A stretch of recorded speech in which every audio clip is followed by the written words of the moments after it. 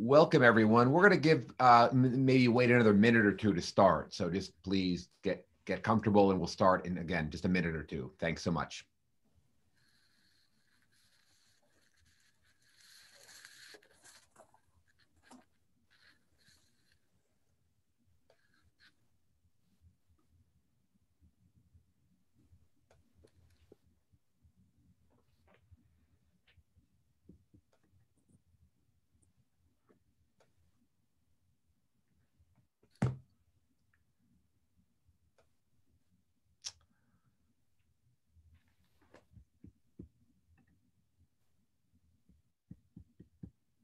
Okay, I see we have a great audience. My name is Chuck Walker from UC Davis, and I'd like to welcome everyone. This is our second conversation with Latin American authors organized by the Center for Latin American Studies at Stanford University, the Querida Bolivar House, and Hemispheric Institute and Global Affairs at UC Davis. We will be joined by Cristina Rivera Garza in January, the writer and historian, vice versa. And we have some others coming up in February and March. So please stay tuned for these subsequent ones. I'm delighted for this conversation today. Lina Britto is Associate Professor of Northwestern University. And as you know and can see, she is the author of Marijuana Boom, The Rise and Fall of Colombia's First Drug Paradise, published by University of California Press 2019.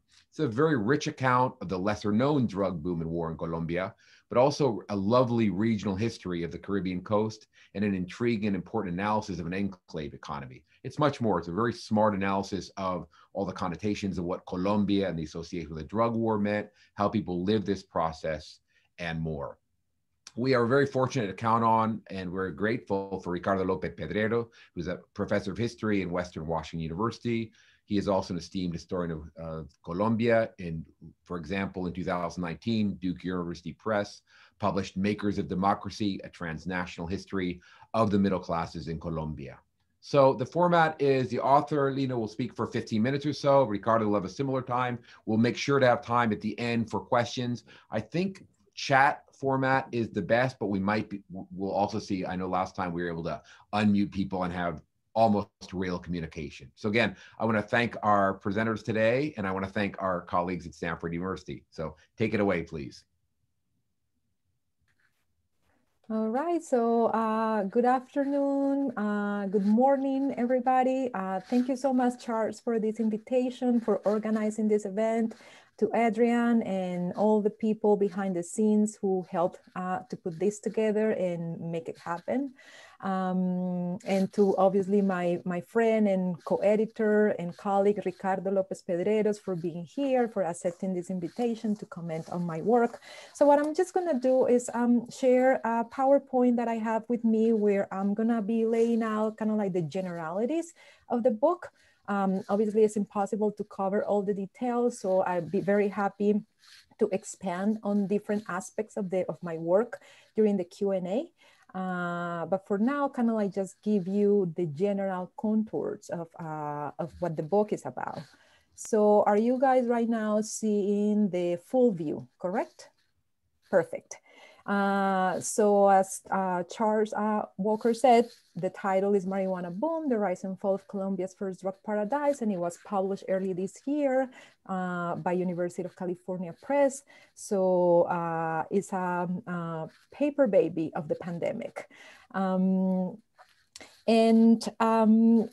What was interesting is that before the pandemic happened, one of the most interesting and fastest changes that were happening in the world, but particularly here in the United States, was the rapid change in marijuana policy, right? So here in the United States, we have the map, which was updated, this one on November 4, a month ago, by a company that gathers information on several issues. So they've been updating information on marijuana legalization and decriminalization.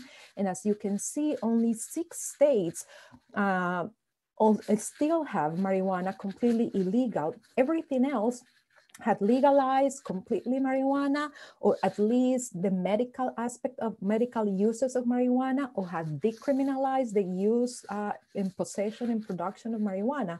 So the publication of my book before COVID was the main thing happening this year. It coincided with this sweeping change in marijuana policy throughout the world. In the case of Colombia, medical marijuana is legal, albeit it's not yet regulated, and that's still a very contentious political battle about how to regulate that market. But recreational marijuana is still prohibited and a contentious matter. Here in the United States, as you can see, is practically legal or on the way to be completely legal everywhere.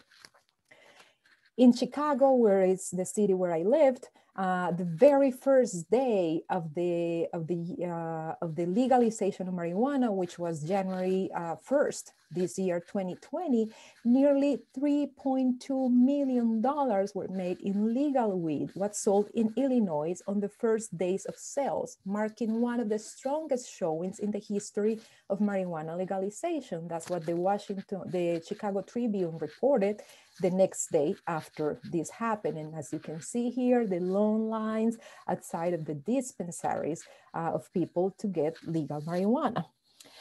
So before all this happened, long before marijuana came in from the cold, an agrarian country in South America, my country, Colombia, which was traveling a rugged road to industrialization and urbanization, supplied the US, the largest market in the world, with tons of weed, at a moment when youth challenged the US government's forms of domination and hegemonic projects at home and abroad, one joint at a time.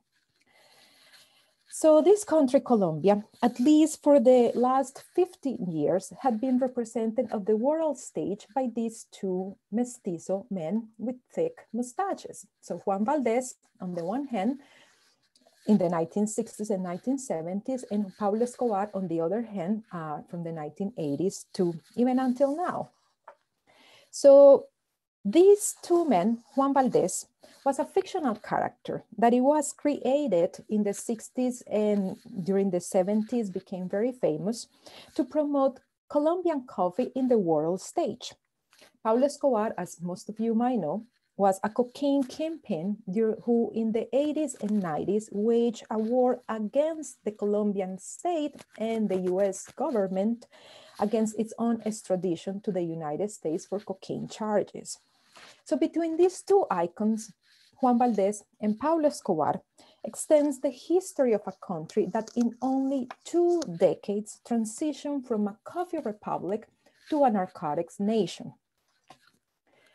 And before the bucolic Juan Valdez yielded to the warmongery Pablo Escobar, marijuana traffickers, popularly known as marimberos, partnered with US buyers during the late 1960s and throughout the 1970s to flood North American cities and suburbs with the drug, capitalizing on growing countercultural demand. And at the end of the decade, these traffickers resisted the frontal attack of the state. They were known as marimberos because marijuana in this part of the country was known under the euphemistic term of marimba, like the musical instrument, but it's actually a term that descends from people of African descent in the Colombian Caribbean coast, mariamba, that's the original term. So these pioneers of the drug trade made Colombia the main drug supplier of the US drug markets, and later on became the first targets of the war on drugs in not only Colombia, but South America as well.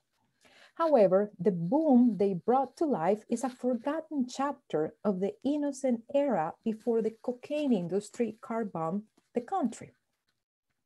So they came from the northernmost section of the Colombian Caribbean coast, which you guys have here in the map.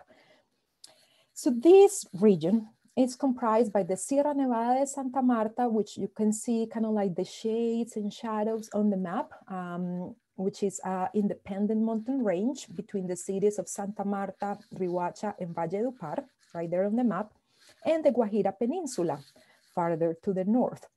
These two regions were considered until that time, and even we can say until now, as barely belonging to the nation state. So it's not a coincidence that Macondo, the fictional town of Gabriel Garcia Marquez's 100 Years of Solitude and paragon of pre-modern isolation, was located somewhere in the Sierra Nevada de Santa Marta after the Buendia family migrated from the Guajira. So here we have Garcia Marquez when he received the Nobel Prize in 1982. So how was it possible? How did a peripheral region and its people become the birthplace and pioneers of the illicit drug trade that turned Colombia's coffee republic, a model of democracy and modernization in Latin America, into a narcotics nation? And why did this first boom in illicit drugs not only decline, but also fall into oblivion? So these unanswered questions were the points of departure of my book. So for the past 4 decades, scholars, journalists, and artists have focused on untangling the ins and outs of the hydra of cocaine processing, trafficking, diplomacy, and war. The popularly known bonanza marimbera, that's the term for the marijuana boom, was not very much addressed. The few works that talk about it were produced at the time of the boom, when social scientists, politicians, and diplomats tried to explain a novelty for which there were no precedents and they had no frameworks.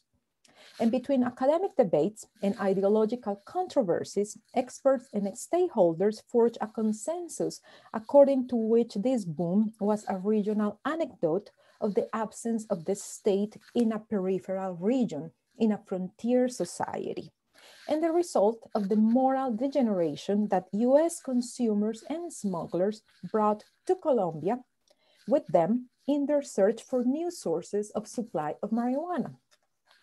Its decline, on the other hand, has been interpreted as the logical outcome of boom and bust economies and the takeover of the country by the cocaine cartels. In my book, I take a completely different approach, and instead I conclude that the marijuana boom was as dramatic turning point in the history of Colombia as the one that took place with coffee. Moreover, I find that the marijuana boom was also a critical component of hemispheric relations to the extent that it served as a training ground for the war on drugs in South America. So without denying the weakness of the central governments and state institutions in the marijuana region, and without denying the crucial role that US buyers played in stimulating this illicit export economy, I argue that the causes of the boom cannot be found in what Colombian anthropologist Margarita Serge has called the myth of the absence of the state. It cannot be found either in external factors. Instead, I examine and analyze the process of integration of the broader region that includes the Guajira Peninsula and the Sierra Nevada de Santa Marta into national and international political, commercial, and cultural networks centered in the Andean interior and oriented toward the United States. So my argument is quite simple, and it has 2 parts, 2 components. On the one hand, I assert that the marijuana boom was the product of unintended consequences from a series of state interventions that the Colombian government carried out in the region in pursuit of agrarian development and nation-state formation. From the early 20th century into the late 1960s, these modernizing reforms were implemented with support from US federal governments and private investors and multilateral institutions. The contradictory ways in which local, regional, national, and international groups of interest coalesced in response to these state reforms and to make these state reforms possible created new arenas of contestation and accommodation, which materialized in the marijuana boom of the 1970s.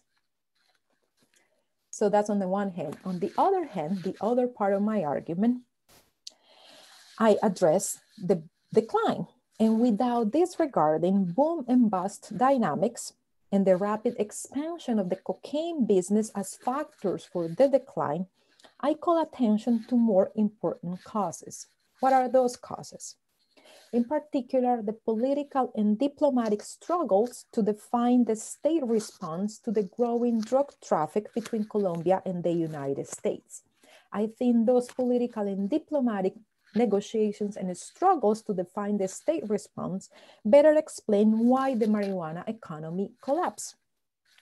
In particular, I argue that the reason for the decline is that the marijuana region became a laboratory for US and Colombian governments to experiment with a novel approach to statecraft and international cooperation, which consider drug production and traffic as national security threats that warranted bilateral military interventions in those regions where national sovereignty and US hemispheric hegemony were being challenged. The criminalization of producers and traffickers and the militarization of the region between 1978 and 1980 was a concerted initiative on the part of Colombian and US governments, and they were deliberate strategies to sort out deep domestic crises in both countries that were unfolding in a context of increasing militarism due to the escalation of the Cold War at the end of the 1970s. So the campaign of crops eradication and traffic interdiction, which you had the picture just right there, prompted marijuana traffickers to develop mechanisms of survival that gave way to a ferocious competition amongst them. So their business practices morphed from certain degree of reciprocity and solidarity to indiscriminate violence, making marijuana cultivation, commercialization, and exportation an expensive and less viable practice. So how I do this? This is kind of like twofold argument. So I use a multi-scale perspective on local, regional, national, and international developments. I also use approaches to commodity studies, which are a classic in Latin American historiography. And I use methods of political, cultural, and diplomatic history. I divide the story in three parts. The ascendance, which covers from the early 20th century to around 1972, kind of like to talk about how deeply rooted traditions of contraband smuggling and production of tropical export commodities, such as bananas, coffee, and cotton, intersected to create the basis for the new marijuana export sector. Then in the second part, the part of the peak, from 72 to 78, more or less, I talk about the bountiful years of the boom itself, when this inchoate micro-traffic in marijuana turned into a full-fledged export sector after the emergence of local crops exclusively destined for exportation. And in this part, I pay great attention to cultural and social mechanisms of mediation among traffickers. And I do cultural history on how they use musical folklore from the region to project themselves in the regional and in regional society and consolidate the process of class formation, which obviously failed, but still during those years was a very important practice that kind of like kept the violence or the competition within the business in check. And finally, in the third or last cycle, which I call the decline, I studied the years from 78 to the mid-1980s to talk about how producers, intermediaries, exporters, and buyers became targets of criminalization, and how the region, both the Sierra Nevada, the Guajira Peninsula, and the villages, ports, and surrounding cities became militarized settings. And in this context of criminalization and militarization, the marijuana export business. So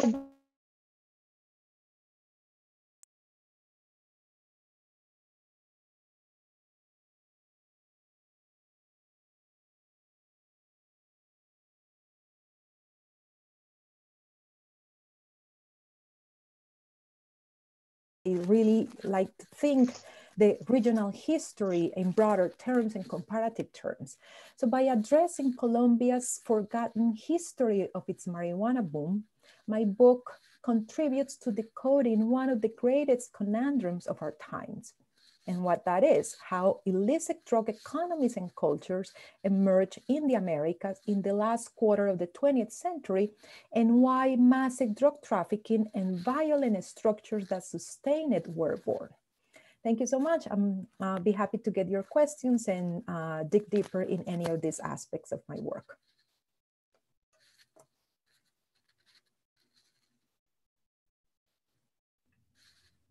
Ricardo, please take it away. Thank you. All right.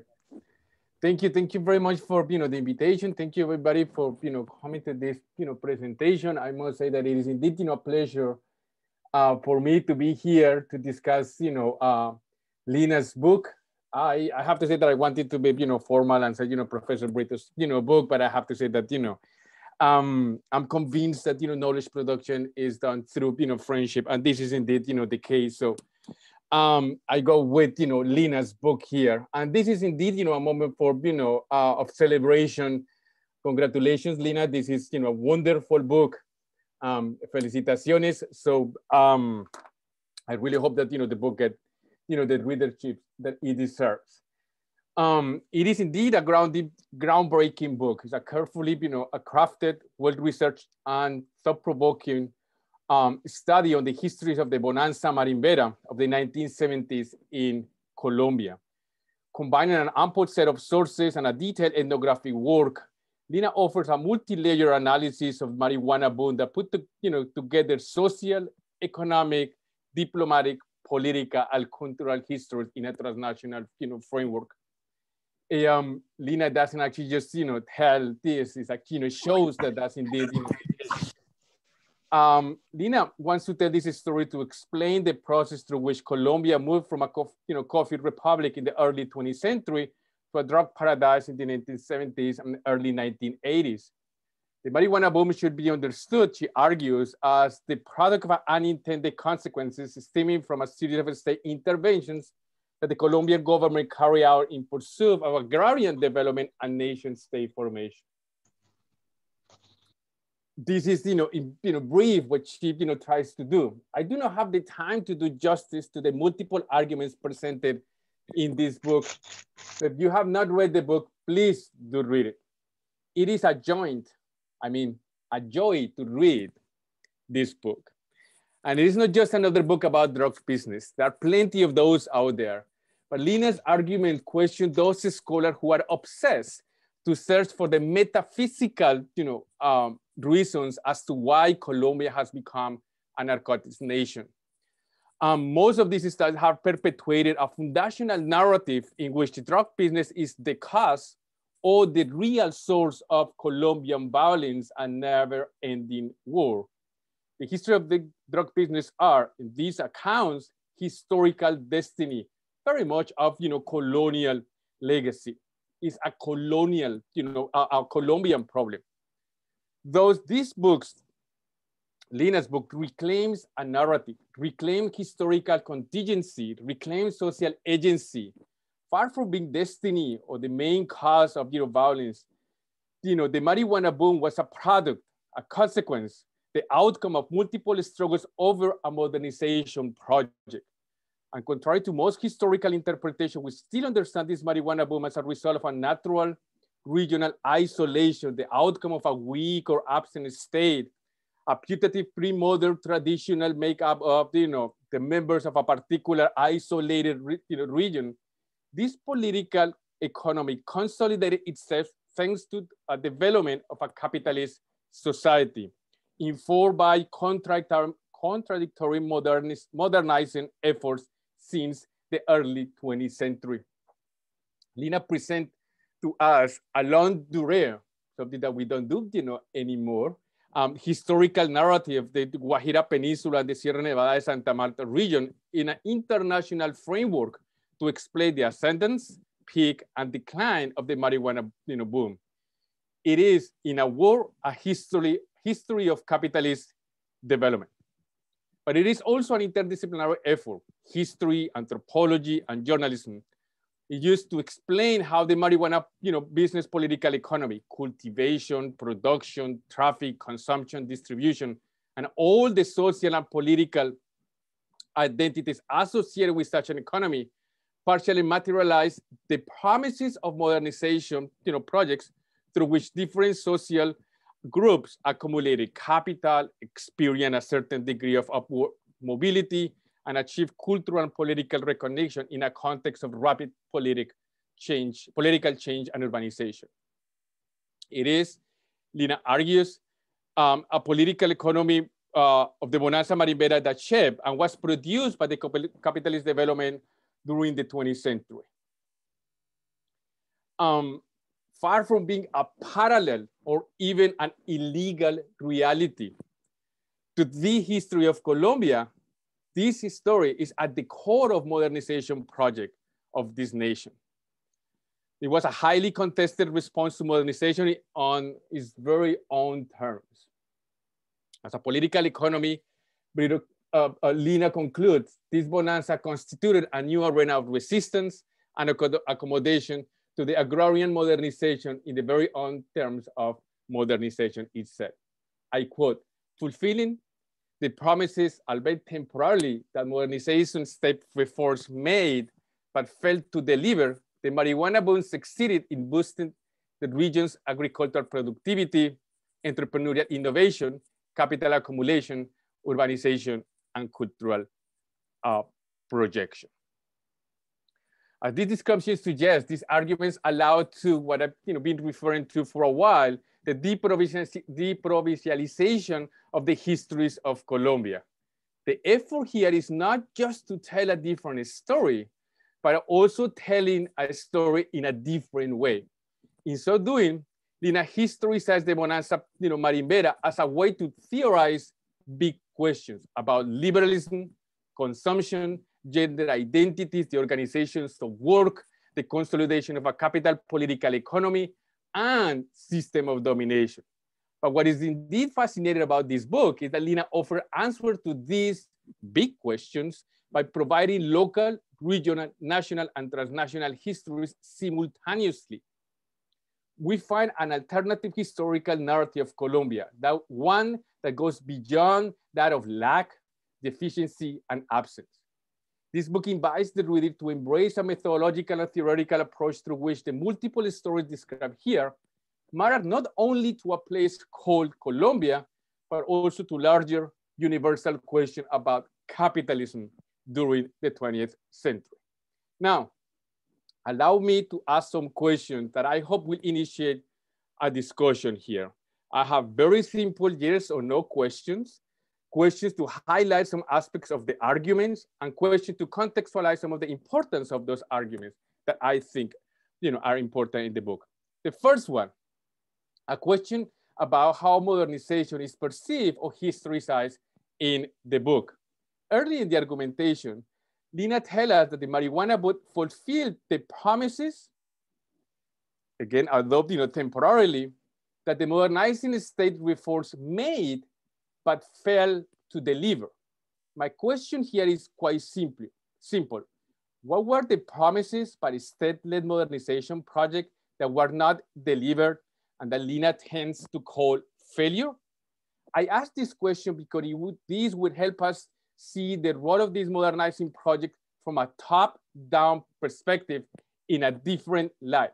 Yes, I want to know more about this because it would help immensely to question a historiographical tendency to see Colombian elites as the consolidation of an all-powerful oligarchical rule who have historically used an ample repertoire of violence practices to control social and political unrest in society. In this particular argumentation, historiographical argumentation, there is always a tautological assumption that often perpetuates itself. Elites, those at the top of a social, political, and economic hierarchy, dominate others in society because they are elites. And simultaneously, they are elites because thanks to their elite status, they're able to dominate others. In this book, though, I believe we have another explanation, although I would argue it is indirectly discussed. So again, what were the promises by this top-down modernizing project? Or in other words, what was at stake? The promises of a modernizing project, that is, all historical actors of this story agree on the promises of modernization and fought for the real implementation, the material implementation, or there was a contested process about the meanings and practices of how such modernization could actually, what such modernization could bring and for whom. In the second, and my second question, in the second part of the book, Professor Britto, Lina, fully develops a history of modernization from the bottom up in an effort to see how different social groups appropriated such modernization experiences through questions of class interests, gender practices, political identities, and notions of community belonging. It is here what the reader can see how Bonanza Barimbera in the 1970s as a daily experience partially provided real possibility to materialize social, economic, and political and cultural recognition. It is in the second part that we see how different historical actors, peasants, agricultural workers, settlers, urban migrants, among others, refused to give up or materialize upward mobility, urbanization, capital accumulation, and social recognition that the discourse of modernization brought to the fore. The question for me here is this: where did these historical actors find political inspiration to legitimize their claims to have access to material rewards and a social and political recognition, as well as gender distinction, and in particular notions of masculinity? Lina, I suspect, would say that such claims were inspired by modernization projects.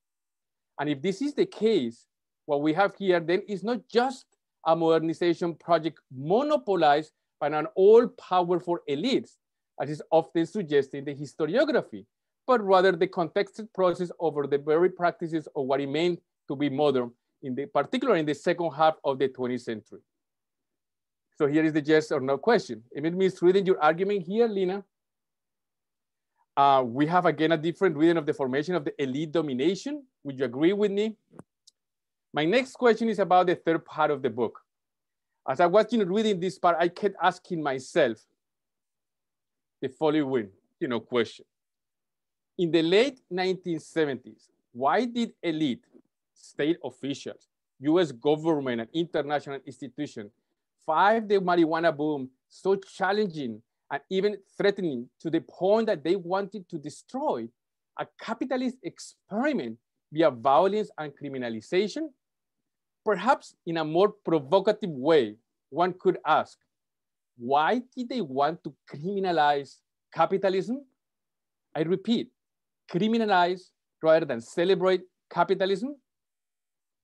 If, as it is carefully shown in this book, the political economy of the marijuana business was at all possible thanks to a modernization project, the formation of capitalist subjectivities, entrepreneurial values, and gender distinctions was some would dare call a capitalist society, why the reaction in the late 1970s and early 1980s?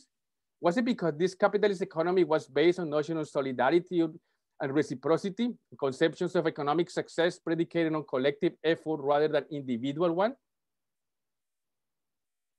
In other words, how can we understand that the policy of the late 1970s and early 1980s that sought to control, militarize, and above all criminalize the marijuana business were simultaneously predicting on the very ideas, values, and subjectivities that the political economy of the Bonanza Barimbera partially represented: private property, capital accumulation, concentration, entrepreneurial values, etc.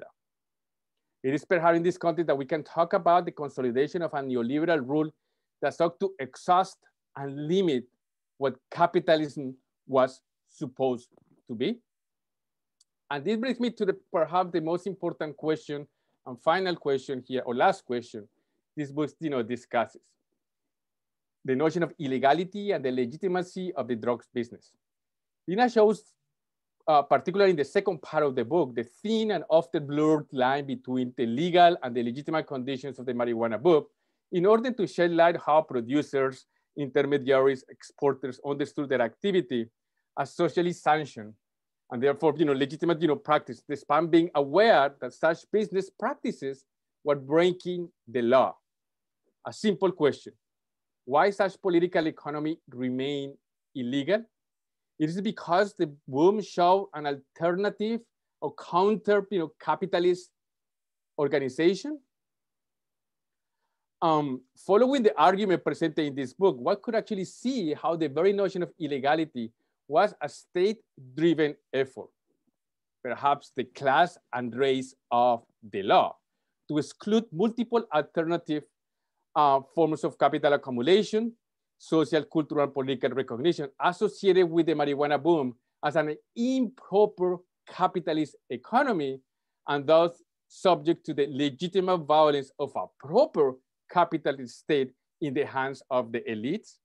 It is the very context definition of illegality, along with the possibility to secure a social and political legitimacy of modernization, I would argue, that allowed urban Andean elites to conceptualize Colombia as a patchwork of hierarchically organized and racialized region. The white mestizo Andes center stood at the top, where the mixed race, Indian and Black lowlands stood at the bottom. And although these groups were not excluded from the nation, they were excluded from the minimum political participation in the national community and access to resources. And perhaps the very political economy of the first drug business allowed a challenge to this regionalization of political power and economic resources.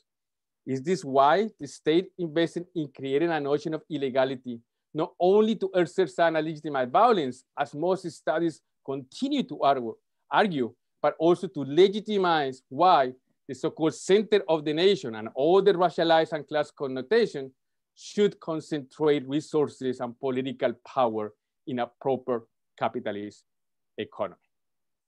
Maybe that is the main reason why the marijuana boom became forgotten. Thank you. Thank you so much, Ricardo. That was fantastic. Lina, would you prefer to give a short answer, or do you want to open it up for some questions first? What do you prefer? I know there's a lot here, so I will ask you to be brief so we allow... And also, están bienvenidas. And I don't have answers to all of Ricardo's fantastic questions. There's a lot of food for thought, but I do have a couple of things that I just want to say before I get questions from the audience as well. So kind of like trying to compress all your different questions, which are, by the way, not yes and no questions. On like modernization, how it is perceived and conceptualized, what were those promises that were made or expected and did not fulfill. The other part about modernization from the bottom up, and how that kind of like changes our understanding about elite domination in Colombia. So I think like we need to distinguish between different things here. I think there was, and I show that in chapter first, especially, although in chapter 2 as well, but especially in chapter 1, how that language of modernization became like the language of contention in the region during the first half of the 20th century, precisely because of these different agricultural, agrarian economies that were being finance in the region, from like bananas in the area near Santa Marta to cotton in the area near Valledupar, and they were supported by state in public institutions, by multilateral institutions, by U.S. government agencies such as the Department of Agriculture, USAID, etc. So how like these projects of making this part of the Colombian Caribbean coast kind of like a producer for large commercial agriculture, right? And that required certain reforms to change the ways in which agriculture work in the region. And those were kind of like the guidelines or the promises made that I refer in my book as the unfulfilled promises of modernization. So exactly what I'm talking about. I'm talking about land redistribution that was absolutely central and crucial in people who have studied Colombia in the mid-20th century, especially during the National Front period, notes very well that land redistribution was not just a project in this region, but in the country as large. Educational reform, that was another very important project, you know, kind of like expand elementary and secondary school and even offer some channels for higher education as well. That was very important. And again, like consolidate commercial agriculture for both agricultural commodities for exportation and for domestic consumption as well. And that commercial agriculture as a source of employment for men and women in the region. And those three aspects are the ones that it never really materialized. But what we see is that those promises that came from the part of the state also had their corollary from the people who were going to be the beneficiaries of those reforms, right? In this case, like the peasant sectors in the region, the ones who own small farms in the region, the seasonal workers, the agricultural working class, as I call them in my book, they also had their own version of what those modernization process should look like. And in their cases, we've seen something very different. They also talk about education, they also talk about land redistribution, they also talk about commercial agriculture, but the key difference between the two projects, the project that came from the part of the state and the local elites working in association with the state and becoming the main beneficiaries of that state projects, and the modernization and modernizing ideas of the lower class sectors, the peasants and the seasonal working classes. The main distinction between the two is that for the popular sector, the ideal was to create commercial agriculture in the hands of small producers. So instead of large producers being the main beneficiaries, and they were the main goal of state projects, the popular classes, they have the same vision, but in their vision, they will be the beneficiaries, the small producers. And that's when we see the clash happening in different geographies of the region. Many of those clashes were quite violent, and I give account of that in my chapter 1 and chapter 2, how, you know, like a lot of social mobilization, a lot of confrontation, a lot of like police harassment, because the police were mobilized by these landlords in order to defend their property rights. So the language of contention, that modernization was the language of contention for everybody, but the vision was very different. Who the beneficiaries of that was very different depending on what sector of society we're talking about. And your last part, and with this I'm going to conclude because I don't really have a very good answer for those last questions that you made. Why states wanted to criminalize this capitalist enterprise? And it's not because they have any moral concern or that they were worried about these mechanisms of certain solidarity and reciprocity and certain moral economy behind this sector. It's not because of that. It was more about a more cynic realpolitik, in the sense that there was a going on process since very early on here in the US and later in Colombia of national governments, in the case of the US, federal governments, becoming the main agents in drug policy and drug control.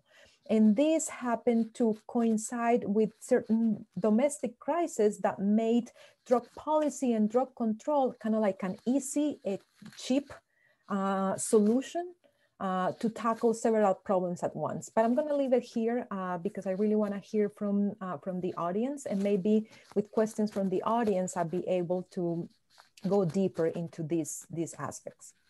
Thank you, Lina.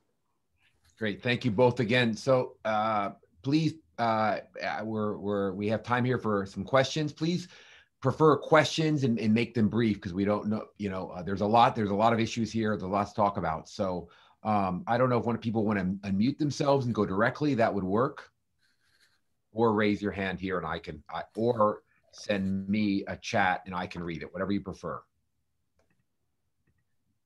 Y en español, inglés, we've got a couple questions there. Español está bien. Lina entiende más o menos.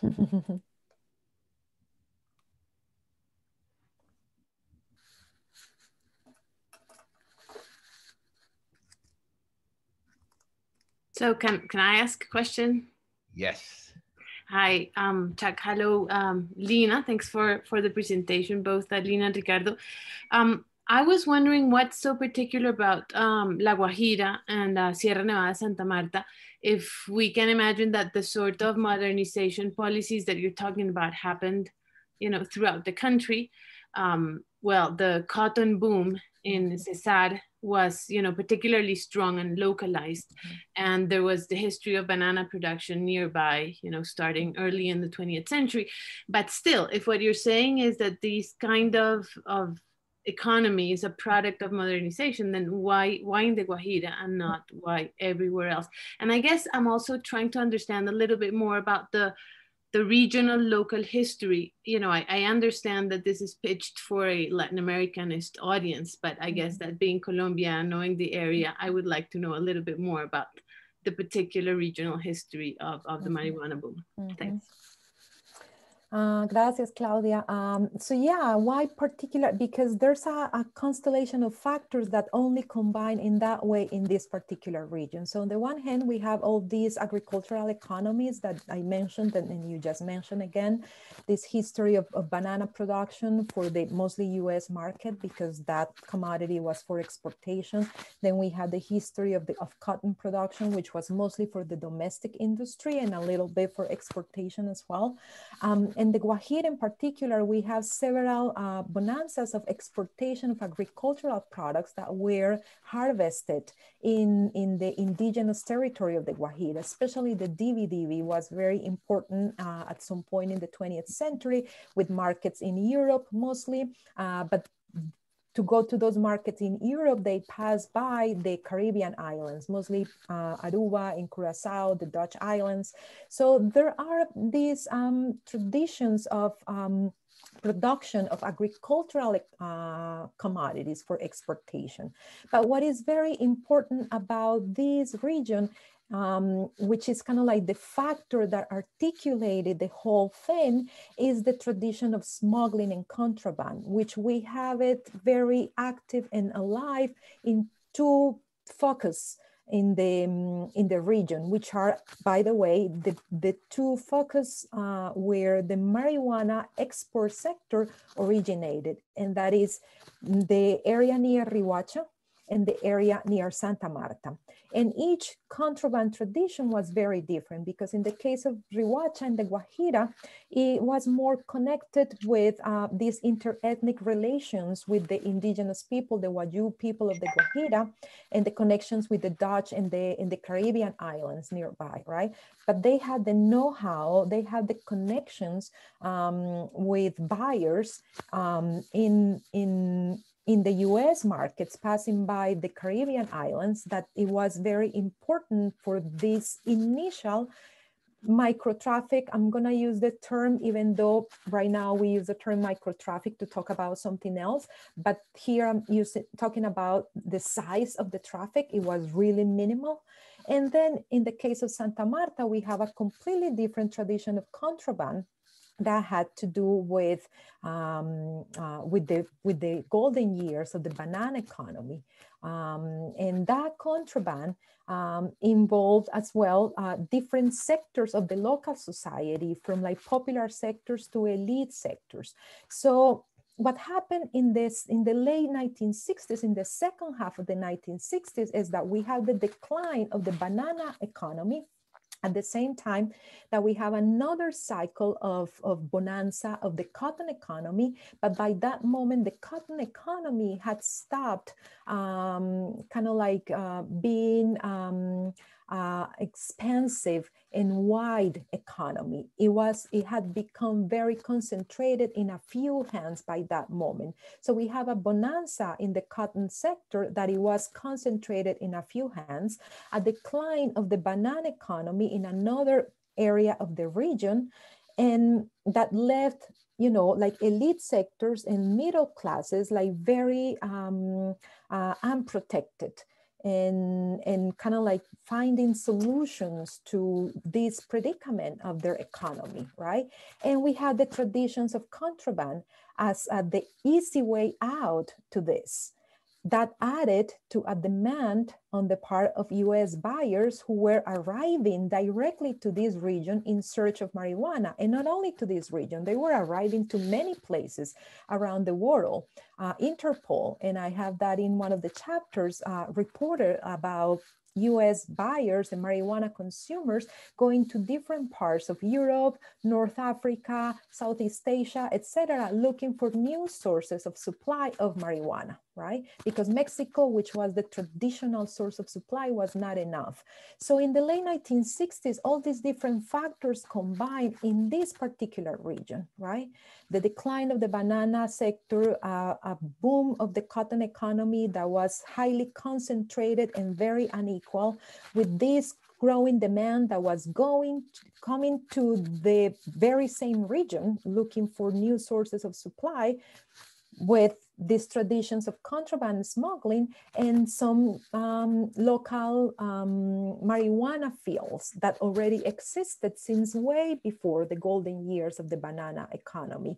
So the second half of the 1960s is the moment when all these different factors that had not been in conversation with one another until that moment kind of like combined to produce the perfect storm.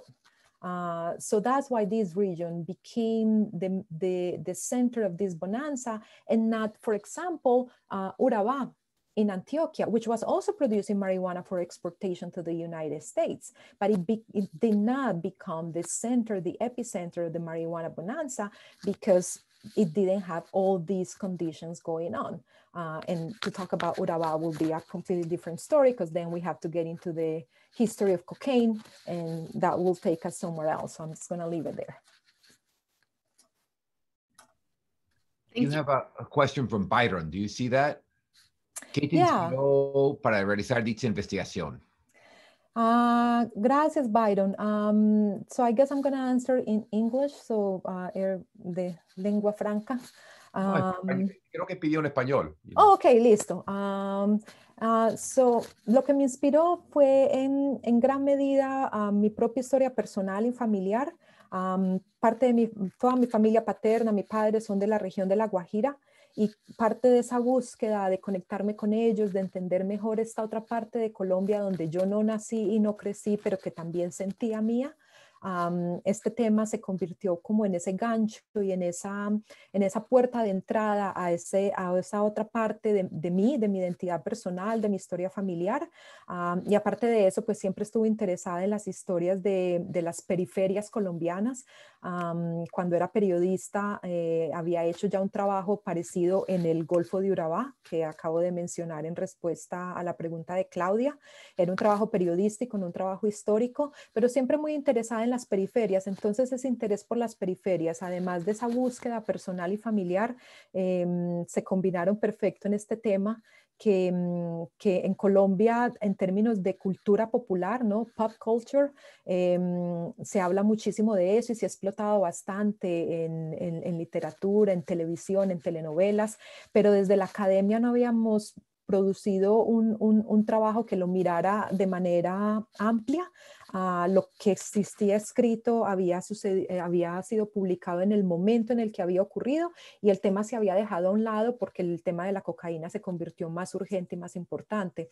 Entonces vi ahí como una oportunidad de hacer una contribución a la historia del país y a la vez embarcarme en una búsqueda personal y familiar de mis propias raíces.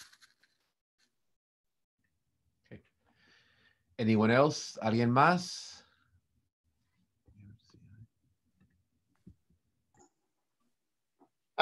Me right here. I'm just going to jump in, Chuck. Lina, in your introduction, you mentioned history, anthropology, and journalism as your main approaches to your research here. And as you mentioned in the previous answer, you had some familial ties with this research as well.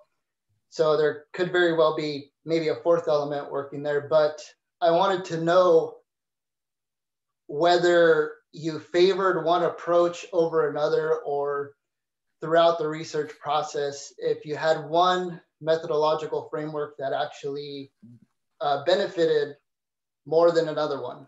Mm-hmm. Gracias. Thanks for that question. So in terms of methodologies and when I'm working, I'm very, what's the word, eclectic. I just, and instrumental, I just used, you know, kind of like whatever my intuition and my imagination tells me is appropriate in the moment. But I definitely think of myself as a historian first and foremost. And why a historian first and foremost? Because historical thinking is not an exclusive property of historians, right? But historical thinking allows us kind of like to see the big picture and to play with defining what that big picture is. And that's what I really like. I really like to feel that I'm being challenged by complex and multidimensional processes. And I don't feel that journalism of anthropology, at least for the kind of stories that I want to tell, are enough for that. But I feel that history is kind of like an umbrella that really, like many things, fit under its wings. And it gives me the chance to tell a story, right? Because storytelling for me is very important. Narratives is very important, so to tell a story. And at the same time, to try to understand the constellation of factors that produce a particular change, how the old yielded to the new. And that's basically historical thinking, right? We are concerned with explaining change. So at the moment of doing the research, I resorted to all kinds of things. Like, for example, during my research, with some people in conversations and interviews, we ended up like drawing maps, for example, and that's a very anthropological tool, right? That's not very historical. But at the end, at the moment of producing a text, of writing a text and publishing a text, I think as a historian in the sense of what is the constellation of factors that allows me to explain a particular moment of change. A question you're going to like. Someone says, could you please mention some of the music that you used in your research? And then I also, Viridiana Hernandez would like to make a question. So could you answer the music question? Yeah, let me share my PowerPoint again here, just because I would love to play a little segment of a song. So right here. So in the section where I address the peak, which are chapters 3 and 4, chapter 4 in particular is about those social and cultural mediations that allow these traffickers to kind of like keep competition in check and still like work together, or at least not mess with each other. Because at this moment, the business was still very wide open, and a lot of people with their own particular connection, which is the name that they use to talk about the buyer, right? Anybody with a connection with a buyer in the US for large or small amounts could perfectly step in the game and do their things and do their shipments and make some money.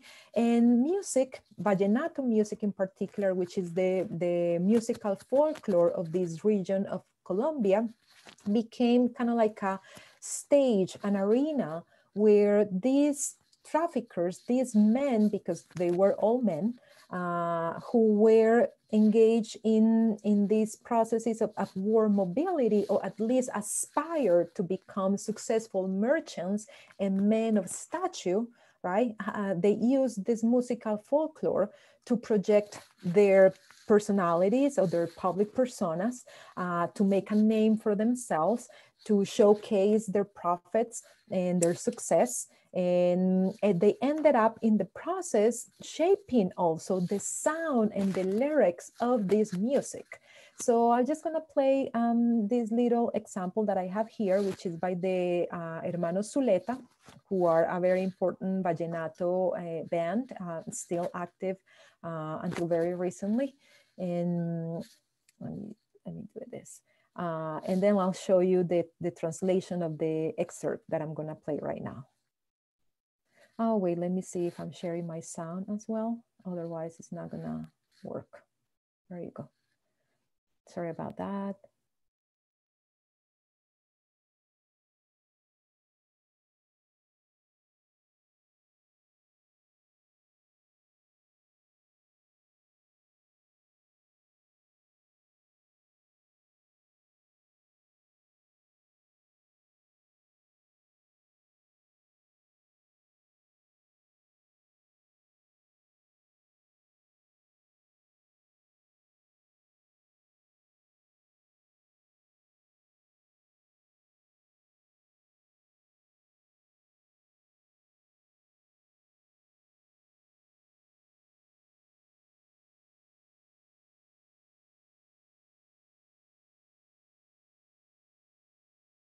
So these are the lyrics. What the hell, I don't care what people say, that I'm a degenerate drunk. I just want them to have in mind that I work and I don't beg. What if I'm a party animal? Who cares? I am Lucky. Lucky was the nickname of one of the most important marijuana exporters at the time. Listen to me, who cares? If I party, it's because life is very short. So what I'm saying in my book is that basically the parranda, which is the name for the specific kind of party, in with vallenato music, is played live and many times it's composed live, improvised live. The parranda became that stage, that social and cultural arena where these men in this process of upward mobility and capital accumulation projected their personalities and showcased their profits and kind of like constructed themselves in the public arena as men of success, as womanizers, are insatiable eaters, are like loyal friends. But it was all kind of like an effort of social and cultural projection, looking in pursuit of recognition for who they were, right? And what I said is that these social and cultural mechanisms really help during those bountiful years of the peak of the boom in the mid-1970s to keep competition in check. Because in the parranda, they recognize each other. They affirm the hierarchies that connected with one another, the hierarchies that connected one link of the chain with another.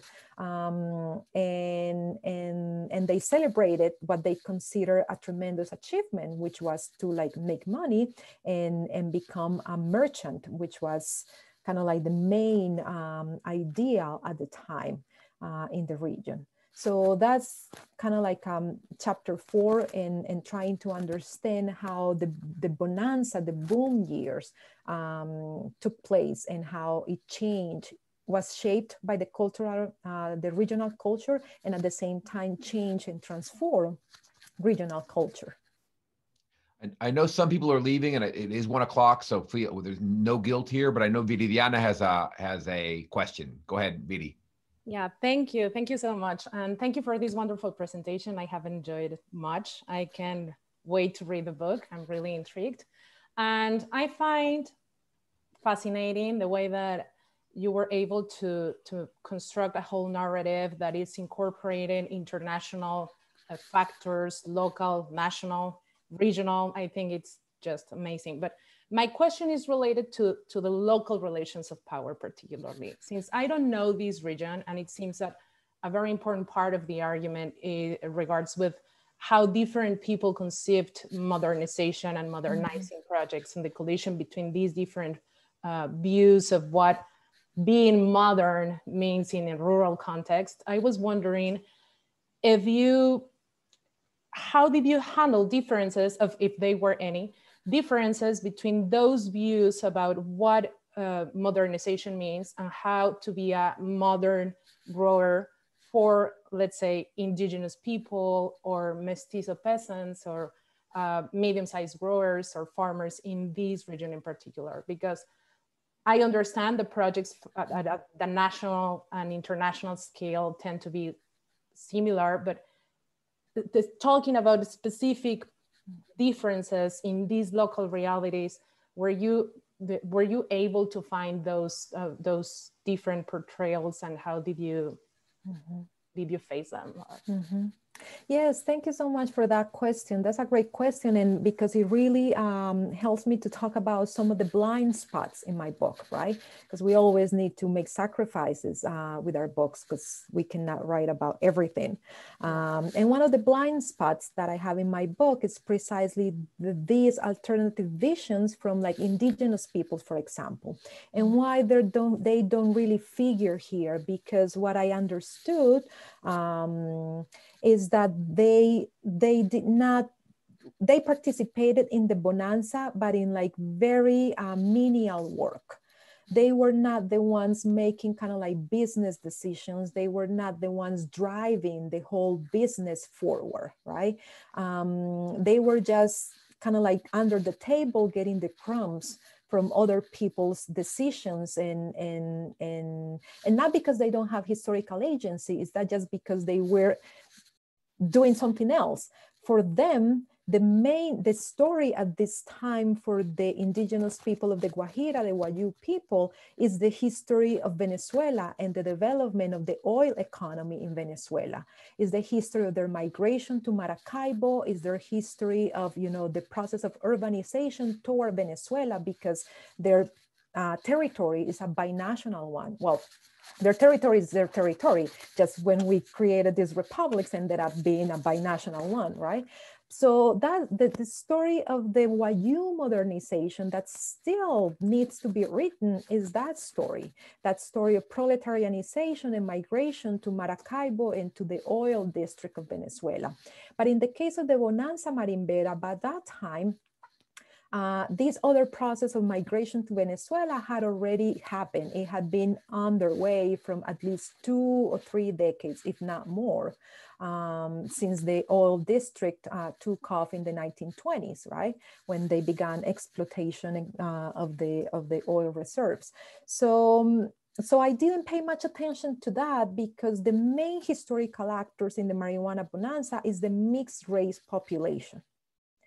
And those are the visions of modernization and modernity that I pay attention to, because they were the ones that I wanted to understand. What are they thinking? What are they trying to do? What they are, you know, embarking themselves in this enterprise, right? And that's the one that I characterize as our answer to Ricardo's question as exactly wanting the same kind of thing, appropriated the language of modernization in terms of commercial agriculture, urbanization, land redistribution, generation of employment, but from the point of view not of large producers, but small producers, and how that did not materialize through legal commodities and legal sectors, but through an illegal commodity, which was marijuana, an illegal commodity that was socially accepted and therefore legitimate, precisely because of those traditions of contraband smuggling,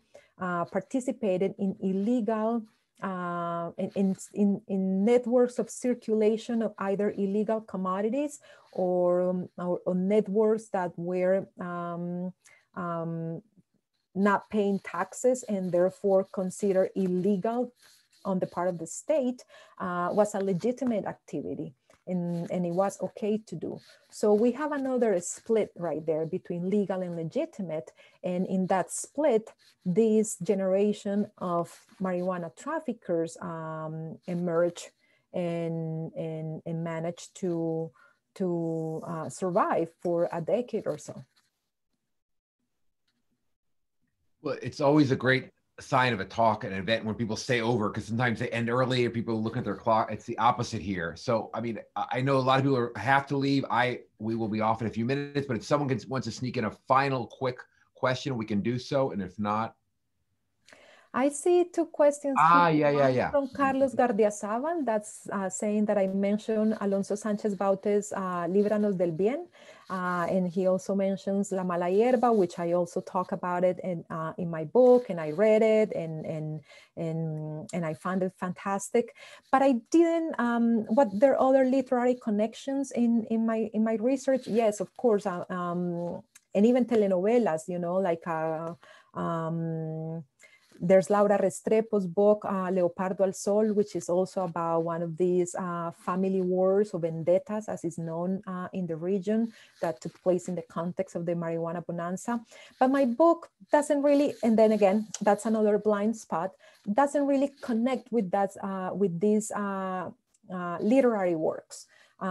Just because a lot of the research, a lot of the scholarship on drugs in Colombia and in Latin America more generally are about representations. And it's not that I don't think representations are very important. They're absolutely crucial, but I was intrigued with what is beyond the representation. What can we know about how this business actually worked? Who was doing what and for what reason and where. So I was really intrigued with understanding the political economy of the business, understanding the political and social history behind the whole thing and the cultural history. And I wasn't paying that much attention to questions about representations, either in literature or in pop culture, just because I feel that that has been done more often. And I really wanted to contribute in an area that hasn't really been explored. So trying to kind of like open new fields of research or questions, no? Abrir trocha, as we said in Spanish. I sacrifice other aspects that are very important, but I feel that other people have done it and probably they could do it better than I can do. And finally, María Teresa Molina, she says, tengo una pregunta. ¿Cree que la población sudamericana está preparada para una legalización de la marihuana, considerando que no solo tiene fines medicinales? Sí, definitivamente. Y en Colombia tenemos grupos absolutamente fantásticos de activistas que están haciendo un trabajo fabuloso, no solo de activismo en las calles, y en los medios sociales, sino también en las redes sociales, perdón, sino también haciendo investigación ellos mismos, aprendiendo, educándose y educando a otros sobre la historia de la marihuana en Colombia, no solo de la bonanza marimbera, sino de la marihuana para el consumo doméstico, que es otra historia completamente distinta, que no es la de mi libro. Y ellos están haciendo un trabajo maravilloso, gente, muchos de ellos que están utilizando su entrenamiento como sociólogos, como antropólogos, como abogados, para darle profundidad y darle sustancia a su activismo político. Yo sí creo que en términos sociales estamos preparados, en términos políticos definitivamente no, pero simplemente porque, bueno, soy muy pesimista respecto a la política en Colombia y esa es otra conversación. Pero creo que en términos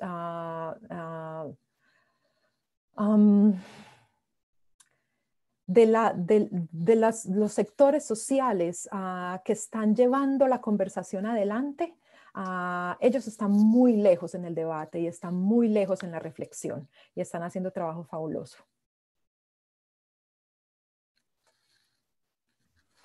Okay, well, I want to thank everyone. This has been fantastic. Some people have left, many have stayed.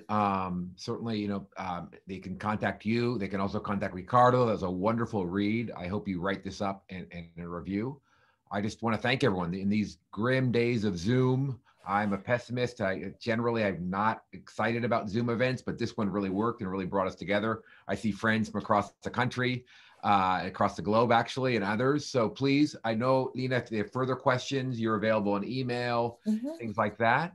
But I want to just thank everyone, and I want to thank Global Affairs and Adrian Batasca, who did the hard behind the scenes technical part of this. So thanks to everyone. Muchas gracias. Hasta pronto. Thank you, everyone.